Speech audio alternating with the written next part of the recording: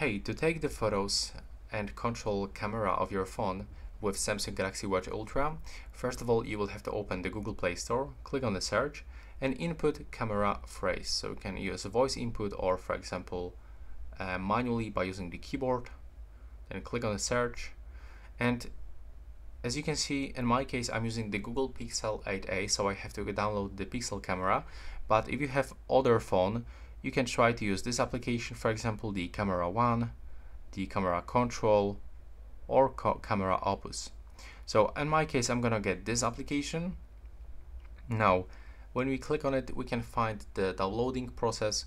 So as you can see, after a few seconds this application will be available on our watch.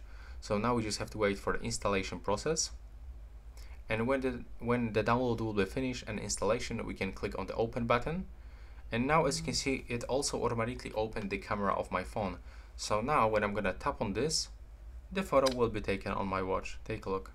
I can find the preview, so I'm gonna actually change the angle, for example like this, for my wipe. There we go, and we even have the preview of the photo that we take. And we can also zoom in or zoom out. So that's really nice, and we can find some settings, like take a look. You can change between the photo modes, like okay, we can even record the videos. That's nice, that's pretty nice. Take a look. So yeah, that's it. That's a pretty useful feature. Right now please subscribe to my channel and see you in the next one.